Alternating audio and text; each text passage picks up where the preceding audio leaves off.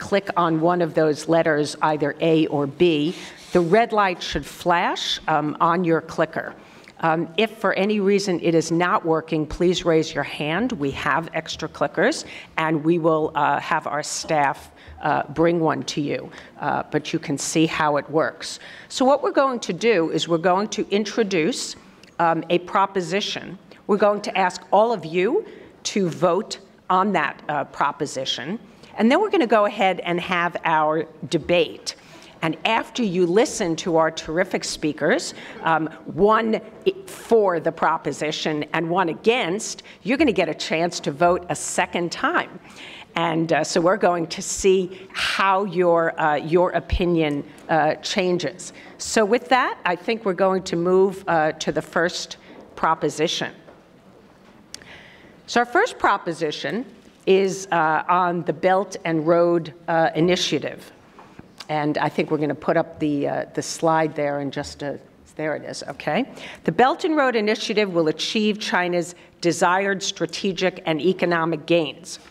So as you all know, the Belt and Road Initiative is President Xi Jinping's signature strategy to further Chinese interests around the world. It's called the BRI, and it's designed to enhance connectivity and cooperation among more than 60 countries, spanning from the United Kingdom to Egypt to Indonesia, with all roads leading back to Beijing. If successfully implemented, the Belt and Road will also ease pressure on China's domestic market by creating outlets for excess capacity in China's industrial sectors. Some observers believe that BRI is the key to increasing Chinese economic influence and redefining its role as a leading global power. So to discuss whether China will successfully achieve these ambitious strategic and economic gains, we have two terrific speakers, and I will introduce them in turn. To my right is Professor Zhou Fangyin, who is director of the Center for China's Regional Strategies at Guangdong University of Foreign Studies, and he is the chief editor also of the Journal of Strategy and Decision Making. And then on my left, we have Dr. Joshua Eisenman, who is a senior fellow for China Studies at the American Foreign Policy Council and an assistant professor at the University of Texas at Austin's LBJ School of Public Affairs. So with that, we will start with Dr. Zhou. So this is okay. So thank you, Chair, and thanks very much for the invitation from the ChinaPower project, CSIS, and good morning, everyone. So it's my honor to be here and to have the opportunity to participate in today's conference and to share with you my personal understanding of the BRI and its possible role for the realization of China's national interests. I will argue for the opinion that the Belt and Road Initiative will be hopeful for China to achieve its desired strategic and economic gains. In order to have a reasonable discussion on this topic, I should first have a brief discussion on the strategic goal of China. According to the 19th CPC National Congress held in Beijing last month, China's national goal was determined to realize the Chinese dream of national rejuvenation. This consists of two parts. The first one is to finish building a moderately prosperous society in all respects and achieve the first centenary goal in 2020. The second one is to develop China into a great modern socialist country in 2050. At that time, the Chinese nation will become a proud and active member of the Community of Nations. From a careful reading of different Chinese government documents published in the past several years, it's notable that the Chinese policy goals always put development at an especially important position and stress to maintain the political system and social stability. China does not set clear goals for international status and influence, but focus on improving international environment with the core interests being maintained. The BRI is not a strategic goal. It's more of a policy measure also a highly comprehensive one, and it will last for a long time.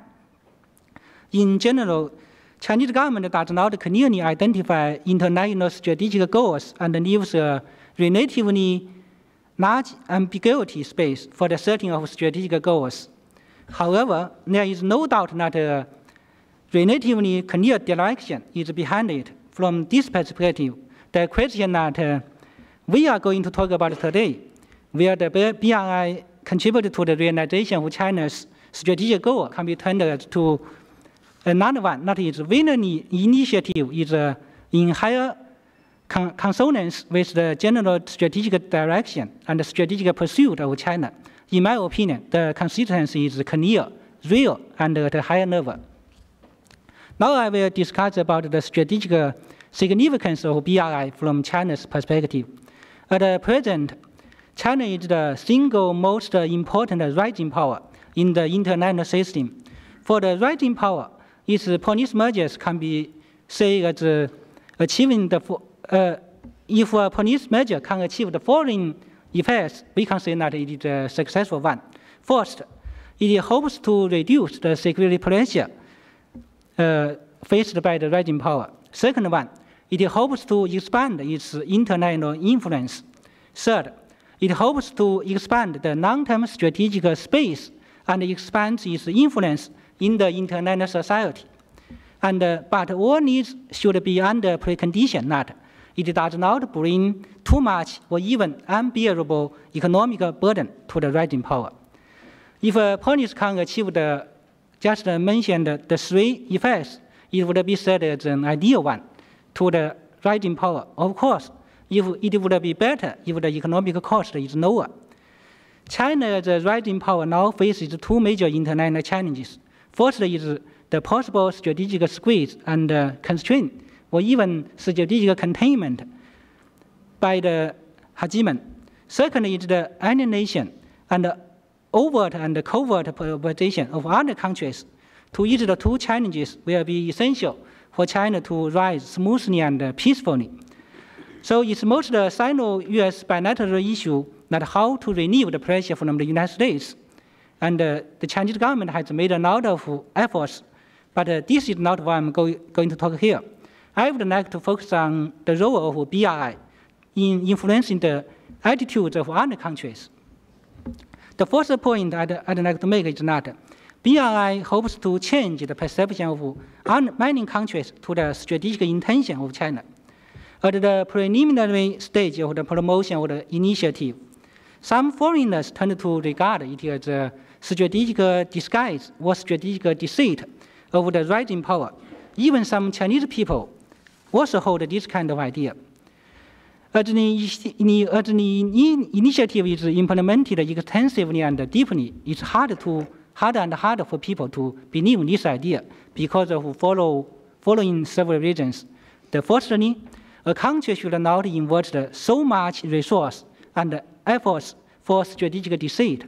China did not work so earnestly for disguise. If the initiative were a strategic deceit, China should have spent as little as possible, as long as it is enough to cheat the others. But this is not what is really happening. As we can say, the initiative has been written into the newly revised party constitution.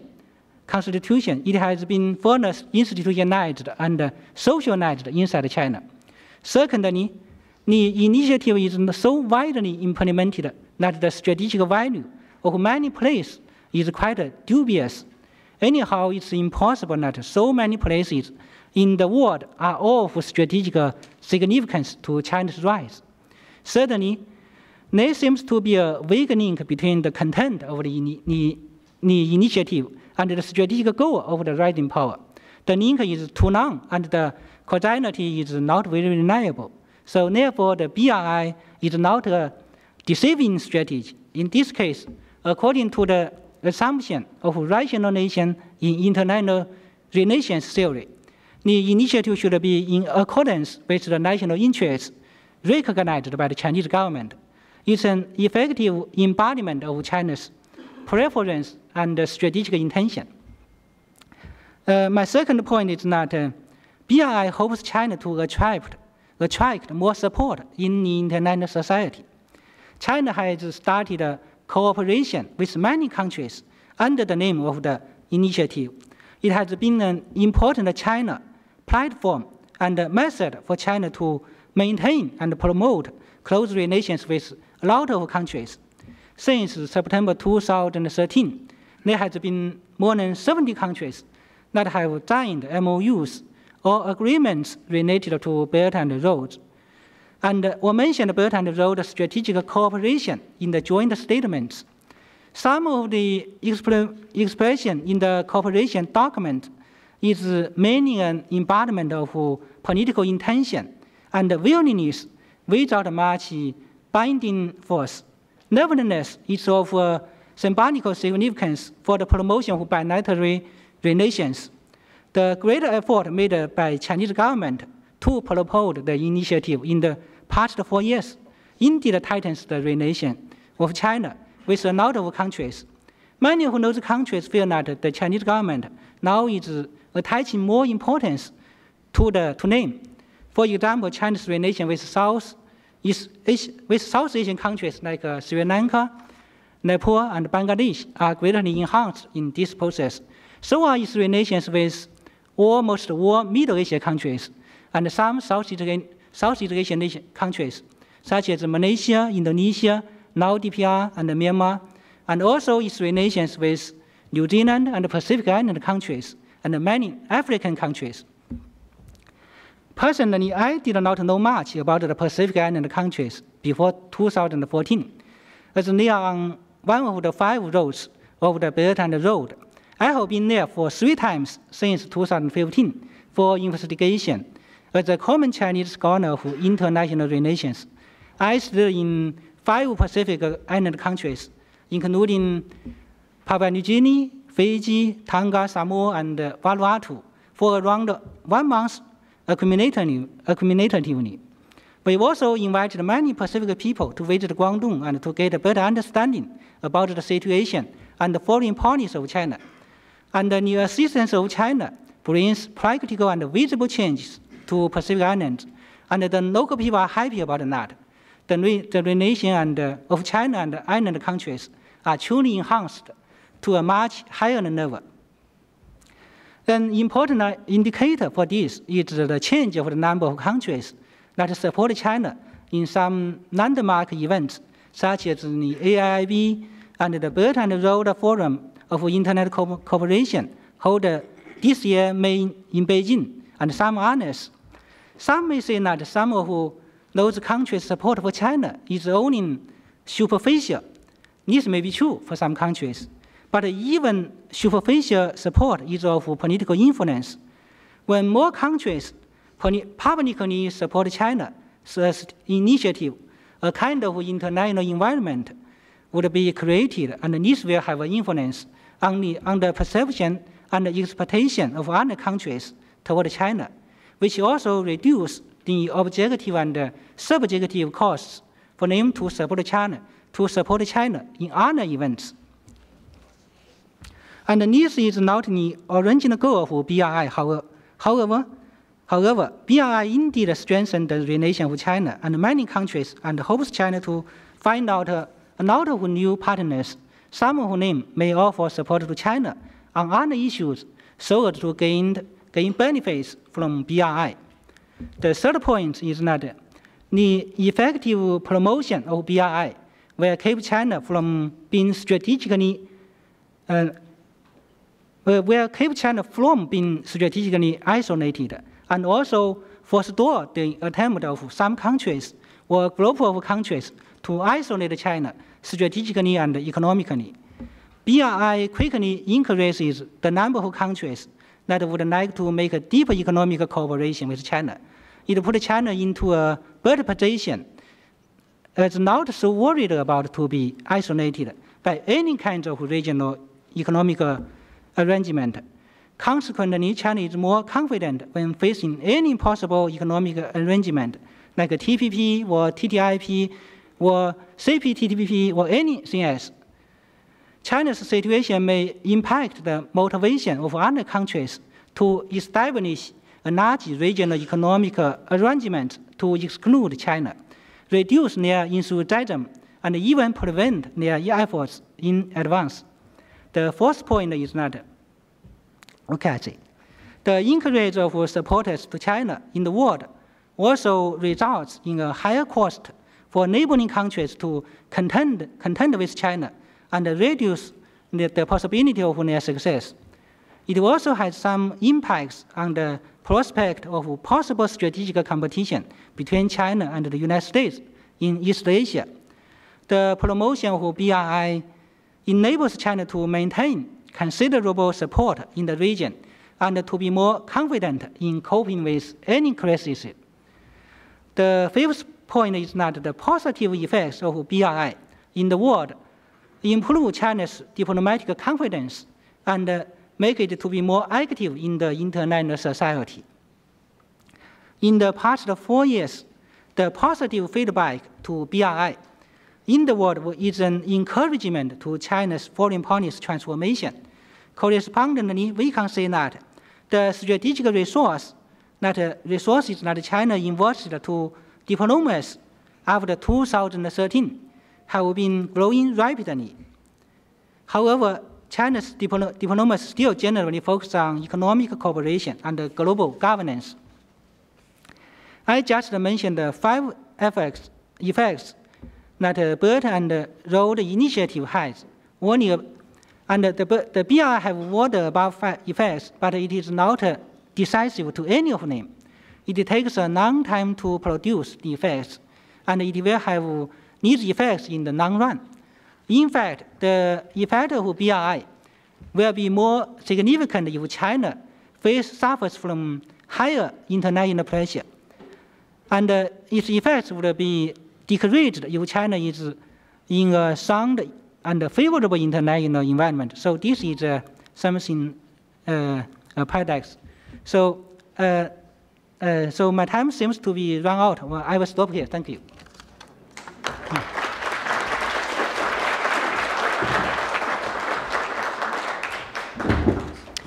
All right, great. I failed to read the initial results of your polling, and hopefully that wasn't just testing, but we had 42% yes and 36% against the proposition before we started. So we will be voting again, of course, after we finish our debate. Josh Eisenman, over to you.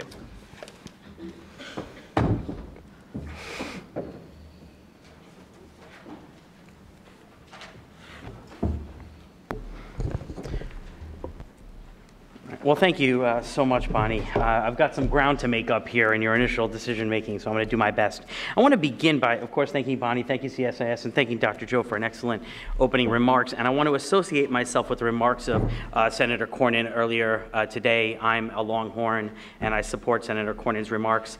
My question is, this is very similar to things we were talking about on the Hill 10 years ago. I want to see if we can actually push it through this time. That's my hope.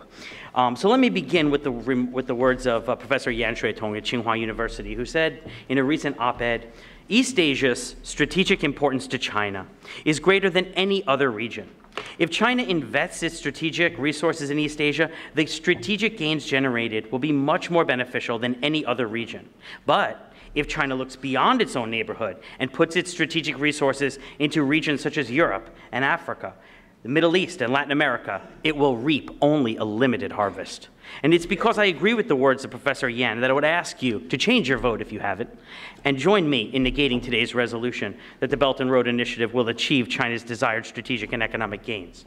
Now, I may accidentally slip into the word obor, which is the old terminology. I apologize for that initially. Dr. Yan Shuitong is not alone, however. I spent the last 2 summers in China, and I was hard-pressed to find one Chinese scholar who in private company would support the Belt and Road Initiative. So why, then, were Chinese professors so adamantly against it? Patriotic, well-meaning Chinese professors. So I think today what I'm going to do is I'm going to try to walk a mile in their shoes. I'm going to try to place myself in the role of a Chinese policymaker, and I'm going to ask you to join me in Zhongnanhai and put yourself in the role of a Chinese policymaker. And as Chinese policymakers, we should follow Deng Xiaoping and we should seek truth from facts. So what should matter to us here is not whether a particular policy is worth pursuing based on facts. The ultimate bottom line in making any new policy should be the principle of do no harm. If the preponderance of the evidence stated here suggests there is a sizable chance that 1, the policy will fail to achieve its objectives, or 2, worse, it will backfire and harm China, then I would argue we ought not adopt that policy. In short, I think we can all agree that any policy that leaves China worse off is not a policy we should vote for here today. And this preponderance of the evidence standard is important because it's a lower standard for the affirmative here today than the beyond a reasonable doubt standard that is in U.S. criminal courts, but it also places him a positive duty. He must demonstrate to you that the preponderance of the evidence suggests that this is a policy that will be successful. Regardless of whether or not you believe a word that I say here, if he can't convince you, you should be voting no on the resolution here today. In short, in order to adopt this policy, you should, 1, find his arguments succeed in convincing you, or if I can provide you evidence that the chances of success are low, or 3rd, I can provide you evidence that the risks to China are too great to proceed. Simply put, One Belt, One Road is a bold and risky initiative, and like all bold and risky initiatives, it should be undertaken with great caution under the principle of do no harm. So what is One Belt, One Road? Let's speak specifically here. It is a potentially $1 trillion effort to lubricate the joints of trade, give an angioplasty to the arteries of trade. It does this through direct lending at very low rates through Chinese policy banks, particularly the China Development Bank and the Silk Road Fund, which then use that money to hire Chinese firms, and then the foreign countries then pay China back either in kind through oil or minerals or in cash. So what would success look like? Well, economically, China would have to deploy its excess capacity. It has 30 million extra men, as many people as in Canada. It's got excess capital. It's got excess construction capacity. China would also have to be repaid. These are loans, after all, and people don't loan money expecting not to be repaid. This would also have to succeed in internationalizing the renminbi, an already stated policy of the Chinese government. Culturally, President Xi has said this will turn China into, quote, a major cultural power. I would question this and ask Dr. Zhou in his rebuttal to please explain this to me. China is a country that 40 years ago had a cultural revolution. We see Chinese friends are all wearing Western clothes, living in perhaps a Western-style house, perhaps driving a Western car. What is China as a cultural superpower? I'd ask him to help me understand this.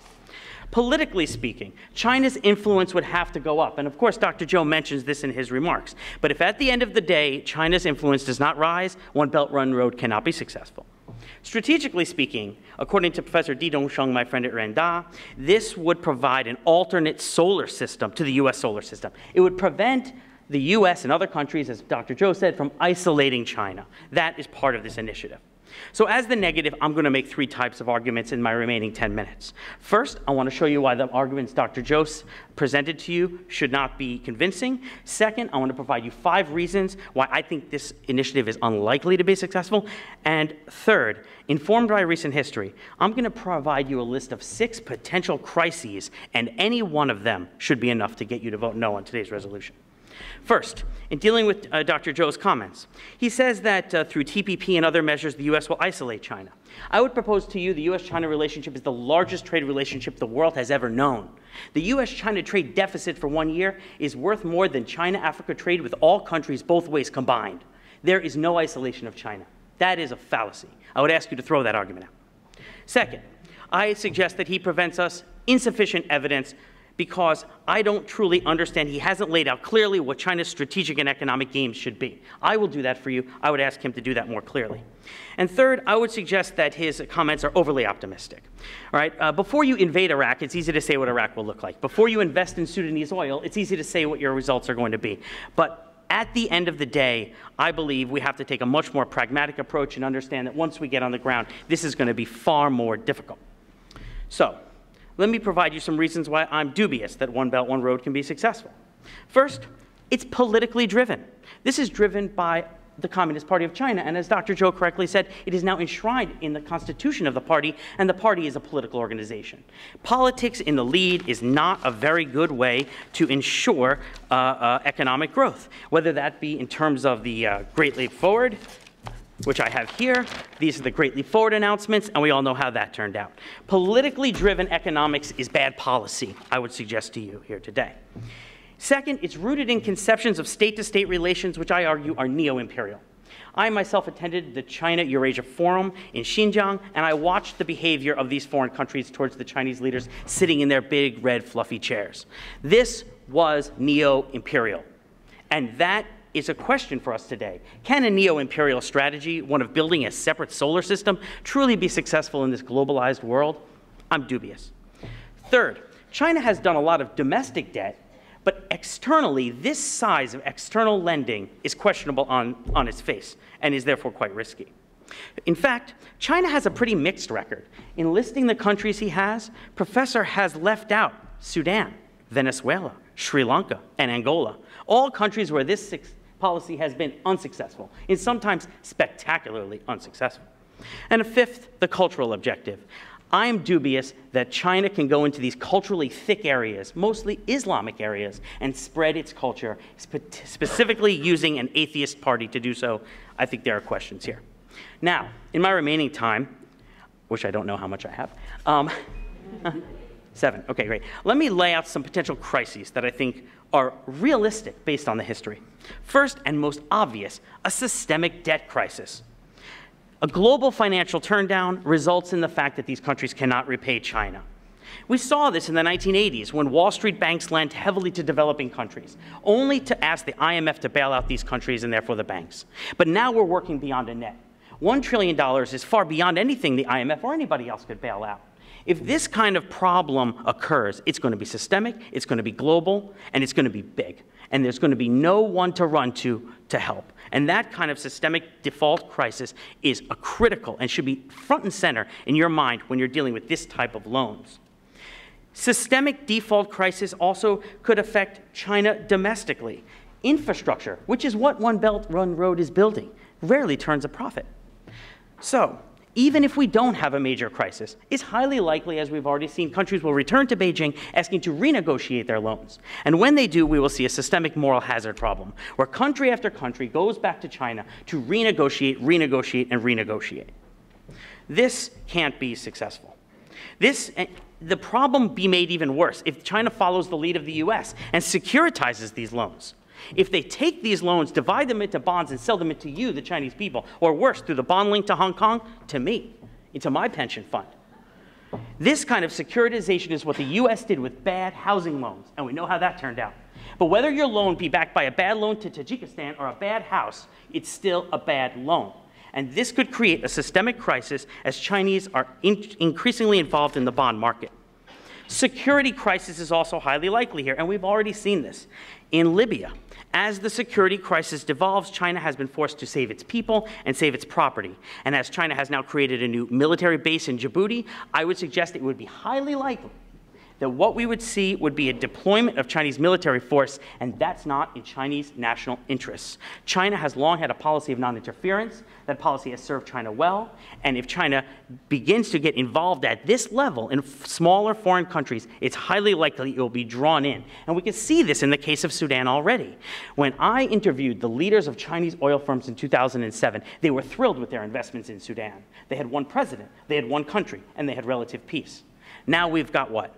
2 countries, a civil war, a Chinese special envoy, Chinese peacekeepers, dead Chinese peacekeepers.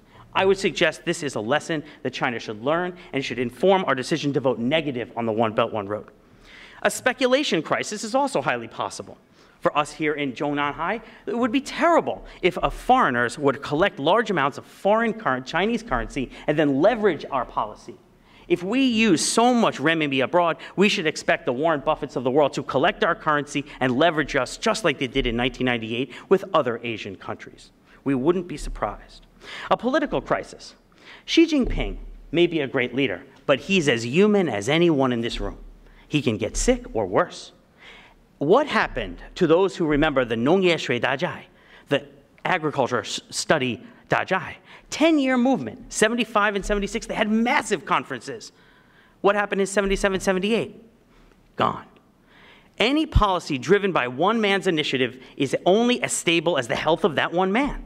And I don't know the future. I can't predict. But what I can tell you is putting this kind of bet on one man's decision would be the most risky proposition I've seen in a long time.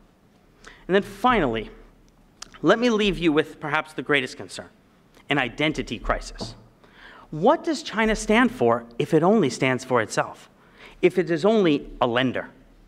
If China decides to turn debt into equity stakes, as it has done in Sri Lanka, then it will have to deal with all of those local challenges that foreign owners do.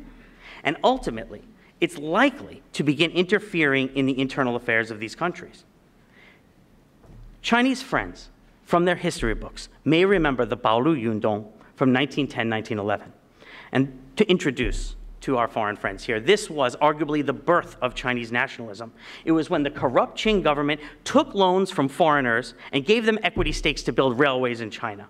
And it contributed directly to the fall of the Qing dynasty and a decade of warlordism.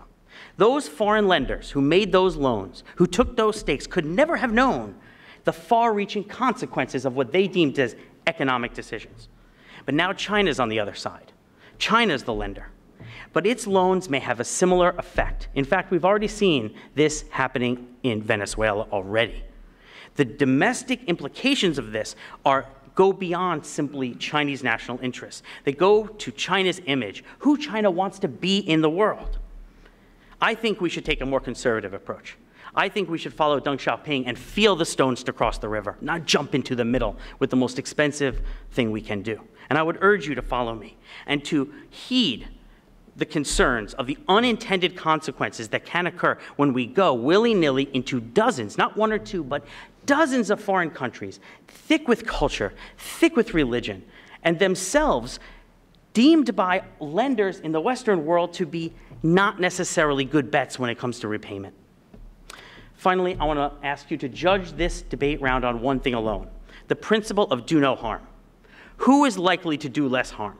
A massive one-man-led initiative, or a more conservative approach where we feel the stones to cross the river and we invest and we lend to those who can actually pay us back? Thank you very much.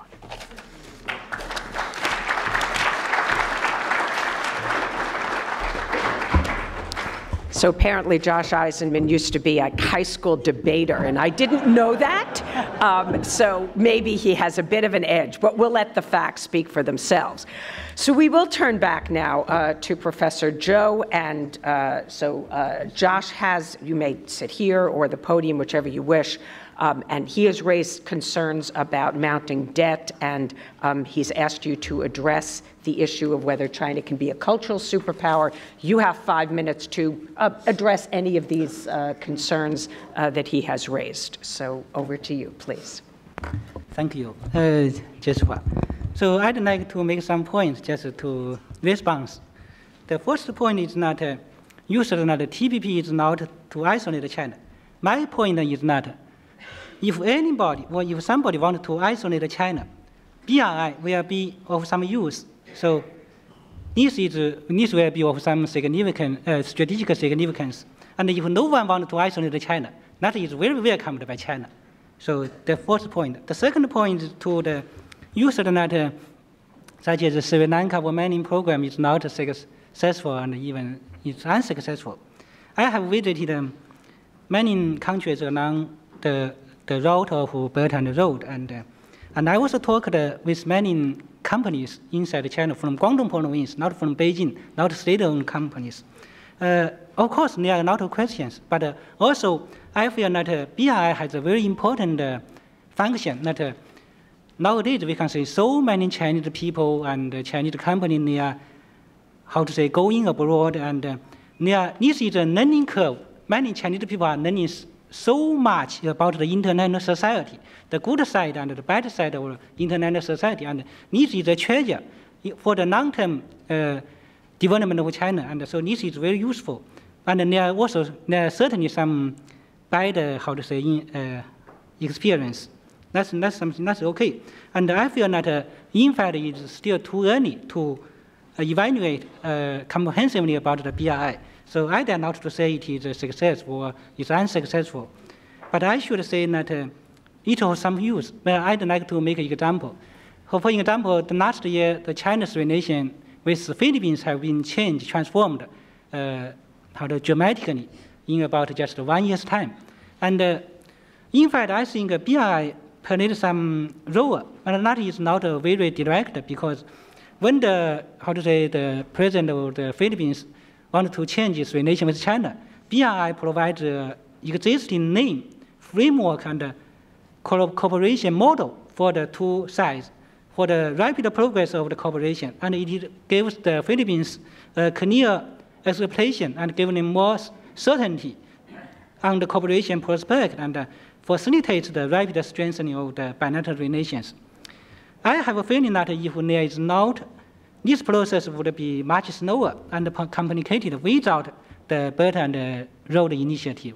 It provides a good background for the two sides to enhance their relation in a short time.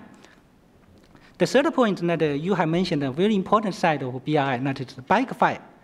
This is very important because this year we can say the relation between China and India is not very satisfactory to China. But maybe we can think over this question. Why India is not very satisfied with China? Is it because the BRI, or is it because that China's influence is rising rapidly in South Asia? If in any way China's influence will increase in South Asia, India will, objective, then the logic is that if we want to keep a stable China-Indian relation, we should do nothing in South Asia. So maybe this is not something, it's not a good choice. And I think maybe this is an indicator of another side, because India is very unsatisfied with China, just because China's influence is increasing very fast in South Asia. So any story has two sides, but so how to balance? I think this is not a balance, not a bad thing. But we should try to manage the relation with India. This is the third point. The fourth point, you say that you met many Chinese scholars, they are not supportive to BRI. In fact, this is interesting, because my report is not very supportive, because this is not my logic, because I am majored in international relations. We are, realism. We think power politics is more natural. And what Chinese do is not this kind of logic, but I feel that in fact it's not bad for the world. And in fact, in the long term, I think it's not bad for China. If we want to return to the power politicals, it will be very insufficient both to China and the United States and the neighboring countries. So maybe it will be successful in the short term, but it will not work in the long term. So this is just my several points. My time is used up. Thank you.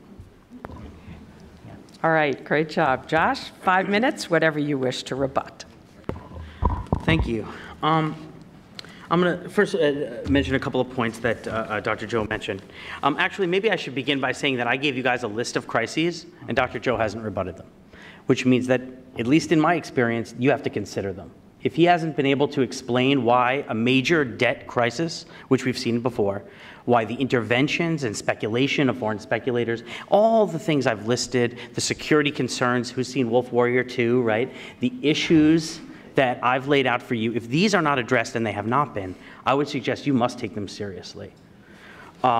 Second, I would agree with Dr. Zhou that, maybe it's a little too early to evaluate, but the problem is it's been almost 5 years now, right? Oh, yes. I mean, almost, right? If we can't evaluate this in 5 years, then the whole point of the round kind of goes out the window, right? At some point, we have to make a decision of whether this is something we want to do or we don't want to do. And I would suggest to you that if it's been 5 years and we can't decide we want to do it, maybe we shouldn't do it, right? That maybe that says something to us if we're not confident after 5 years. In terms of India, Dr. Zhou left out something. China is driving this road through Indian territory, or at least disputed territory. Right? Pakistan and India dispute the territory. So India is not going to sign on to something any more than China would sign on if I run a railway through, Chinese disputed territory. So the fact is that the One Belt, One Road has driven a wedge between China and India, right? So I would actually agree with his comments on this. This has been problematic. In fact, I would add that to my list, right? This is one reason you shouldn't vote for this, because it's done such harm to the China-India relationship. And the China-India relationship is important, and it's essential for stability. So as long as China is going to drive its One Belt, One Road through questionable territories, I would suggest that at least it has to rethink the One Belt, One Road. In terms of, this is a way, Dr. Zhou talked about this being a way to enhance bilateral relations. You know, China's been around for 5,000 glorious years, and it hasn't necessarily had One Belt, One Road, and it has had relations with countries on its borders and abroad. So I don't think One Belt, One Road is necessary. It may or may not be helpful, but I don't think it's necessary for China to have robust relations. In fact, Senator Cornyn talked about the peaceful rise theory that China had promulgated for years that was very successful. The Taogang Yanghui, bide your time and hide your capability strategy, the modest approach that Deng Xiaoping, Hu Jintao, and others took, I think you're hard-pressed to find anyone who would say it wasn't successful. So before you decide to turn away from success, you must have something which you feel confident will be better. And I think I've raised enough questions for you to ask yourself whether or not this is truly better than what we've seen in the past, the more modest approach that has been so successful for China in expanding its relations with countries around the world, including the United States. In fact, it's the more aggressive, more assertive China's approach that leads us to comments like we heard from Senator Cornyn today. Right? It is this more aggressive, assertive approach which leads countries in Chinese strategic periphery, including India, to be deeply concerned. So I would actually argue the opposite. I would say One Belt, One Road is actually detrimental in this regard, that China can do much better if it doesn't have a grand overarching strategy, but instead finds opportunities and takes those opportunities. If it feels the stones to cross the river rather than jumping into the middle. That such an approach has been successful and would continue to be successful if it were only pursued. China has turned away from this approach, as we can see. But I think that that is a folly. And I would argue that in 5 years we're going to see what a folly it is. So I would ask you to join me in negating today's resolution and taking a more modest and conservative approach to this initiative. Thank you. Okay, now we have, I think, about 20 minutes for all of you to pose questions to both of our speakers. You can either pose a question to one or to both of them. Once again, please wait until the microphone is brought to you. Identify yourself and make your question short. So who would like to ask the first question? Okay, over here at this table. Thank you, Cinnamon Dornsife, Johns Hopkins SAIS. This is a question for Josh. In terms of the securitizing assets and loans, what gives you assurances that China would consider that as a strategy? Secondly, what would you say to the massive reserves that China owns and its ability and possible willingness to self-insure? Okay, Josh? Well, that's an excellent question. I did my master's at SAIS, so go Blue Jays. So in terms of the securitization of loans, well, it's already happening. At least that's what Chinese professors have told me. The issue has been a securitization of domestic loans to this point. And there's been a firewall, at least I was told, between the foreign loans and the domestic loans. But the fact is that this is not a public announcement. This is what one professor who studies this told me. And so there is no public discussion of whether or not that firewall will come down at some point. Right? And we'd almost expect that it would, right? That China wouldn't want to hold massive loans in its banks, that it would want to set that money to work, right? But, you know, the problem is also, you know, I want to add another problem here, which would be inflation, right? I mean, if these loans go bad and you've got to continually recapitalize banks, you're increasing the monetary supply. Inflation brought down the Kuomintang government. In other countries around the world have suffered with inflation. It's kind of the silent killer. We never know when it's going to strike, but if you keep adding money to the money supply. So the issue of securitization is something that's already happening. Whether or not it's happening with One Belt, One Road debt, I can't speak to, but there's also other questions. In terms of this issue of reserves. Now, many of us have seen Chinese reserves falling over the last few years. I think they've gone from about 4 trillion to 3, if I'm not mistaken, which is still quite a lot of money. And I have no doubt that China might want to bring its ample reserves to bear, especially if we saw a speculation attack on the Chinese currency, which is it would be most helpful. But what China is not doing is using that money. What it's doing is it's lending money from state-owned banks to state-owned enterprises, who then go out, build the projects, and then get repaid to China. So I'm not sure that those reserves are necessarily helpful in terms of this debt issue. They are helpful, though, in warding off a speculation attack against the Chinese currency. Okay. Our next question right over here.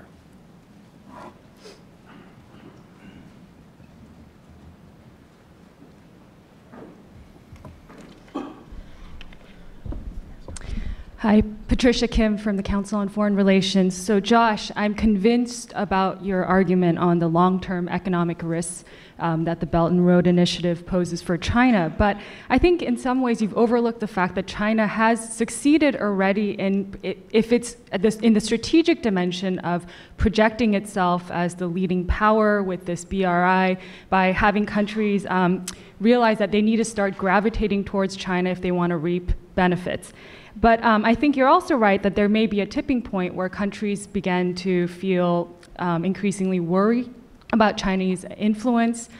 So there is a tipping point. So I want to ask you to address that and ask Professor Zhou to address, so what measures will China take to assure countries that they don't need to be afraid? Because I'm sure this is a discussion that Chinese leaders have had. So how can China reassure other countries that it's not going to use its influence in a way that's detrimental to other people's national interests? Okay. Do you want to start, or do you want him to go? You first. Okay, you go first. All right. Well, thank you very much for your question, and I hope everyone in the room agrees with you and me at this point. So this question of a tipping point, right? We've had this great event in May this year, May 15th. Actually, I remember the date because I arrived in Beijing airport that day. And it was impossible to get a flight to Shanghai because of all of the One Belt, One Road mishigas. So the countries of the world showed up for that event in big ways, right? And they showed up because everybody shows up when the loan gets handed out, right? When your banker gives you the loan, of course you're there. But what about when you have to repay? Sometimes it's hard to find you. Right? And so I would say, yes, of course, every country is going to show up and sing China's praises when the money's on the table. But when the difficult time comes, when repayment comes, I think you might be harder pressed to find them. And so I would argue that would be the tipping point.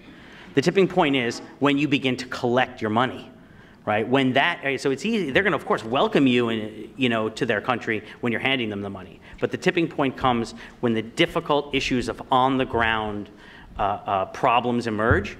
And then you've got to deal with them. And in Sri Lanka, you have a new airport. Nobody's using it, right? So that's a problem. And so the Chinese have taken equity stakes, and then they're going to have to deal with a whole bunch of issues on the ground. So there's a tipping point for China, and I would argue that tipping point is when it gets so heavily involved domestically that it begins to challenge its own interference principle. And the tipping point for the other countries is the point that they have to pay back money they don't have. And then that leads to tension in the bilateral relationship with China. So I would say that that those are the kind of two tipping points, one for China and one for the other countries. And I'll leave for Dr. Zhou perhaps the final question of what will China do when these two tipping points occur. Okay, Professor Zhou, and the question was, how should China reassure these countries? Yes, thank you. How should China reassure? I think the question is not so, the situation is not so complex. In fact, many countries, they want to attract more foreign investment. And BRI is something highly voluntary. China does not force any country to do things, in the China's, way or China's pace. In fact, we can say there are about 70 countries, but the cooperation is very diversified. So even every country has its own different way of doing things, and we can say that even the Thailand highway have been talking about so many years and being promoted at the highest level of Chinese government and Thailand government, but it is now still do not put into effect. So, and another thing is that BRI is just one choice. And now when China are promoting the initiative, so the country related to this, they have more choice. So this is a good thing to any country. You can choose from citizens from other countries or from the WB or ADB or BRI. Anything is okay, and China's experience is not. But the preliminary stage of development, attracting foreign investment is very important, such as the Chinese leader Deng Xiaoping said that you want to get rich, you pave road first. 要想富先修路. Yes. So in fact, the BRI is something to build a road in the many developing countries. This is a good thing for them, and it's a choice. You can accept it and you can reject it. It's okay. So I think this, and another thing is that China is giving some favorable condition to them. So in fact, this is good news. But some countries, they still want more favorable condition. So this is the real question. Thank you. You want 30 seconds? Yeah, 30 okay, seconds. All right, go ahead. I mean, I just want to indicate that some countries pushing back is exactly what I'm talking about, right? Indonesia got a better deal than Thailand. Thailand pushed back and said, we're not letting you build a damn thing until we get the deal Indonesia got. That's moral hazard problem. There it is. He laid it out for you. Also, you have to think investment. This is not investment. A loan is not investment. Investment is investment. I invest in you, I take an equity stake. I'm lending you money. And so it's very important that we use these terms, because a lot of journalists use these terms interchangeably, but they're not interchangeable. So it's important that we understand that this is debt-driven. Thank you. If anybody wants to ask a question and is blocked by our podiums, please just stand up, because I can't see everybody here. Yeah, well, we have several questions. Okay, so we'll go first back over there. We still have more than 10 minutes for questions. Thank you. Gautam Adhikari, I'm from the Center for American Progress. We are supposed to take a position on China's desired strategic and economic gains through the BRI. So Dr. Zhou, what exactly is China's global strategic goal? It's very easy to say peace and stability and stuff like that, but as Dr. Eisenman pointed out, that sometimes the BRI might be working against that goal, at least in the regional context. In the case of South Asia, for instance, China and India have a good bilateral economic relationship. China has actually replaced the US as the leading trading partner of China, of India. And yet the BRI is coming in because of the various other initiatives that have been taken under it to spoil that relationship. And this is happening in other places as well. Bangladesh, there's a problem with the Rohingya crisis. What kind of position is China going to take on that? It's supporting the Burmese military initiative, if you can call it that. So I was just wondering whether you would like to comment, and maybe Dr. Eisenman also. Okay, Dr. Zhou. I just, the China's strategic goal is, I just mentioned, is not, in fact, BRI is not a strategy, it is an initiative. And in fact, it's not so, and anything BRI can do is just subjective to the national, strategy of China. That is the, 2-century goals to achieve the Chinese dream of national rejuvenation. In fact, we can say that the domestic development is put at the priority. And in fact, international influence is something, it's just additional. It's not the priority of Chinese government. And another thing you just mentioned about the Chinese relation with India. So I'd like to say something about this. I have been to India 2 times just after the BRI is, proposed.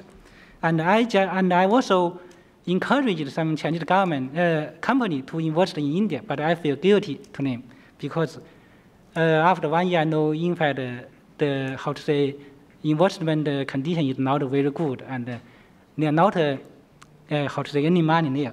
But just Joseph said something that China-Pakistan economic corridor just pass through the Indians disputed territory. But I think this is a misleading story, because in fact in the 1970s, China built roads to Pakistan. And in fact, China is now, if we want to go from China to Pakistan, we have to pass this Kashmir place, but it is actually controlled by Pakistan for so many years. It is not a problem for many, many years, but nowadays it becomes a problem. So it is just, a saying by the Indian part. I have a feeling, yes. Okay, in the back. Wait for the microphone, please. The gentleman standing right there. Thank you. Hi, my name is Qiyang. I'm a reporter from Shenzhen Media. My question is to Joshua. So you mentioned several factors that the CPC should consider before it carry out the One Belt, One Road initiative.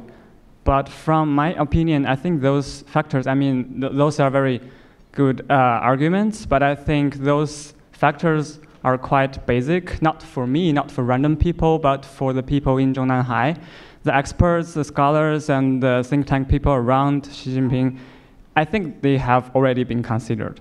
And if they were not considered, I totally agree with you that this One Belt, One Road should not be carried out for sure. But then you mentioned that even if they are already considered, the CPC should be confident before it really decides to carry out this new style of diplomacy instead of being conservative. So my question is, how do you define confidence? If you look back to the history of CPC, so many policies of itself were not conservative at all. If the CPC had been so conservative, I don't think it would have been as successful as it seems today. So my question is mainly, how do you define this confidence? How do you say, okay, it is for sure that we're going to be successful, then we have to we can carry out this new initiative or this new style of diplomacy? Thank you. That's an excellent question. Thank you very much. First, I would say the comments I've presented to you today are informed by historical precedents. They're things that have happened in the past. And so, yeah, I think the people in Zhongnanhai should be taking them under consideration.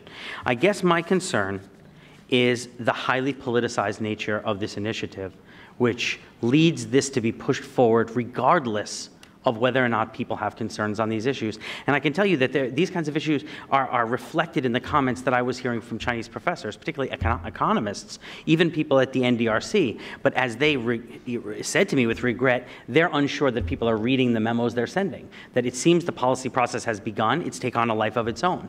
So I would question whether or not these issues have been sufficiently thought through, and I certainly don't know what's going on in Zhongnanhai. I wouldn't claim that I do, but I think that we in this room, having not known if they've thought about it or not, need to be cautious and err on the side of caution. In terms of this question of confidence, you say that the Communist Party of China has not been conservative, and I would differentiate. I would say that domestically, in fact, the Communist Party of China has been quite bold in a lot of ways. Creating the People's Commune is a bold initiative. Getting rid of the People's Commune is a bold initiative. Reform and opening up.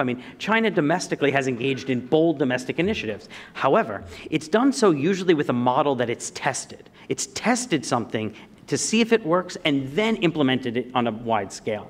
And what we're doing with One Belt, One Road is not testing. We're jumping into the middle of it without enough testing that even after 5 years, we're still unsure. So I would say that domestically, that's been the way it is. However, I would draw a distinction internationally. Internationally, I would argue China has been conservative.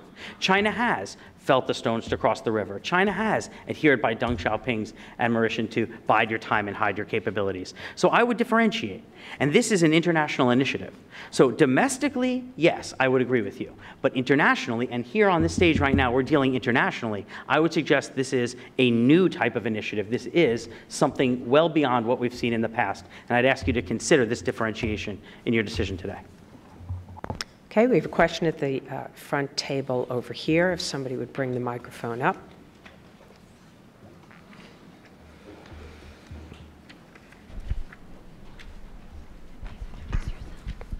Thanks. Mitchell Stanley with the National Center for Sustainable Development. Just a quick question. You weren't comparing the Great Leap Forward to the Belt and One Road initiative, were you?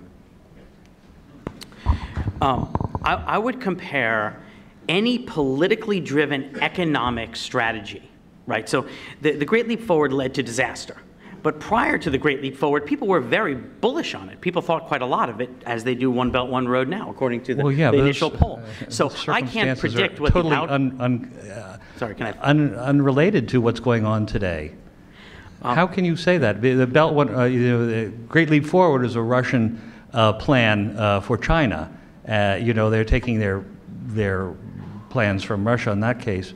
But the case I'm trying to make is that in your perspective, which is a very American perspective on the Belt One Road initiative, haven't they really reinstating something that they are very familiar with from 1,000 years ago? Yeah. Just one point of clarification. The Russians hated the Great Leap Forward and condemned it. Right, so this was a fully Chinese initiative, the Great Leap Forward, as Chinese as One Belt, One Road. So, in fact, Mao Zedong was criticized heavily from Khrushchev, and the Great Leap Forward contributed directly to the Sino-Soviet split. So I would take issue with that. But I would agree with you, however, that this is reminiscent of 1,000 years ago. But the problem is it ain't 1,000 years ago. Right? This is a globalized world. This is an interconnected world. This is a world where the U.S. and China are not competitors economically; they're collaborators economically. Right? Where China will import from Africa to make products and sell those products to Bangkok, Beijing, and Boston. Right? So I think that if we take the strategies of 1,000 years ago, try to recreate them, repackage them, and resell them today, I think that's a loser. I don't think that can be successful. I think what we need is new and innovative approaches which have new and innovative strategies based on the realities that exist as they exist today, not when we rode camels and horses. So I think that's an essential element of what we're doing, that we don't do what we did 1,000 years ago. And I think that that point, which I entirely agree with, only kind of underscores the point that this is something we should do with great caution. And just to get to your initial point, I was mentioning the Great Leap Forward only because it is a politically driven economic policy, and I can name others. Nongye Shui Da Zhai, I mentioned that one too, and I can sit here and mention numerous of them if we need be. But the point is, my view is that when you make economic decision based on politics, you get bad outcomes. And I think we see that replete in Chinese history. And if we go ahead, don't learn from that history, and we go and do it again, well, then we shouldn't be surprised if it doesn't work. Okay, we have a question. This gentleman's been waiting right here.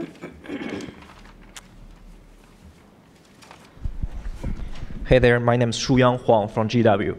I have a question. After President Trump visit to China, Trump and Xi made some big deals. One of them is China will not limit the share of the finance company and insurance company. They put the share up to 51% right now, so that means foreign investor can hold the assets in China. Does that mean anything? I mean, bring some positive impact to the One Belt and One Road initiative?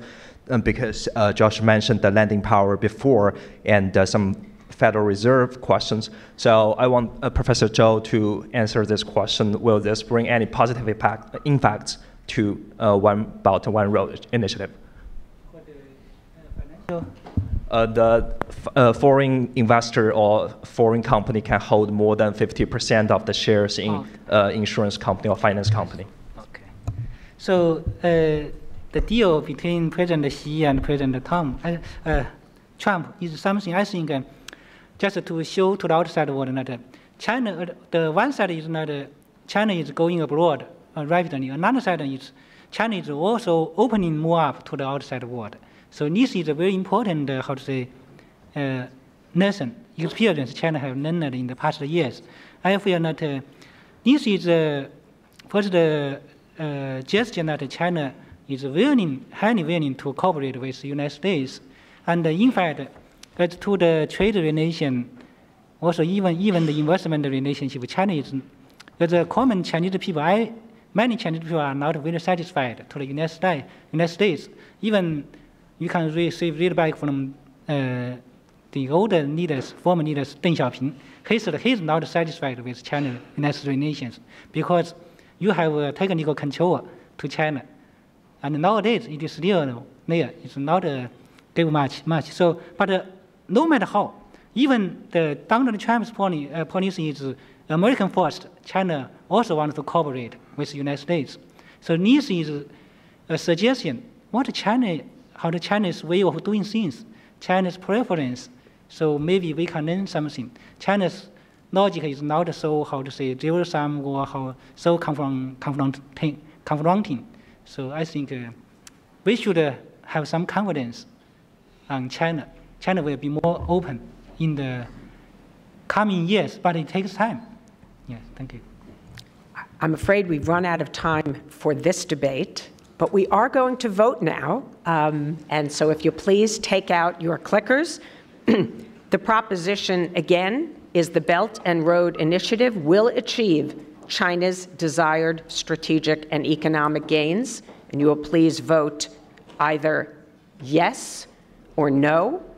We started out with 42% voting yes and 36% voting no. By the way, you can only vote once. If you keep hitting your clickers, you're only going to get one vote.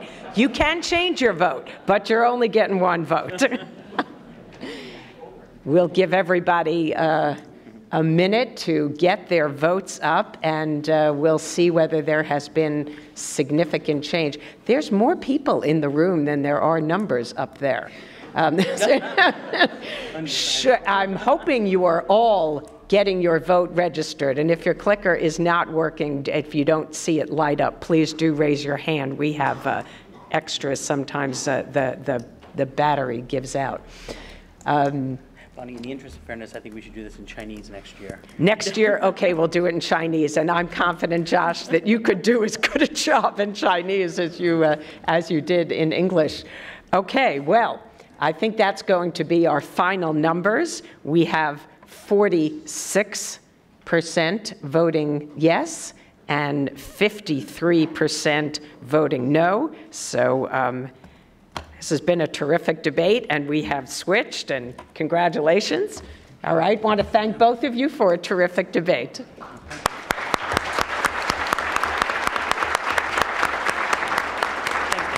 Yep. We're going to break for 15 minutes. In early August, North Korea threatened to launch 4 intermediate-range ballistic missiles to a point about 30 or 40 kilometers off the coast of Guam. Tom, could you walk us through how U.S. missile defense systems would respond if such a launch was detected? So if that happens, the United States would first detect the missile's heat signatures with satellites